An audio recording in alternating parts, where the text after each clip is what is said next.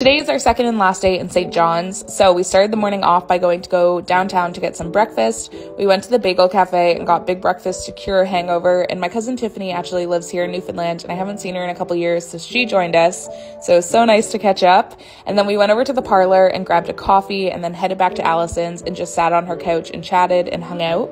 I'm so sad that our trip got cut short because we were stuck in Halifax the first night, but either way, we had a great visit, and then at about 3, Allison brought us over to the airport and we got ready for the longest travel day. We first took a flight to Halifax, and as the flight was landing, I ended up getting a bloody nose and had nothing to clean it, so I was a bit of a mess, but we made it to Halifax, stayed on the plane, and then continued on to Toronto.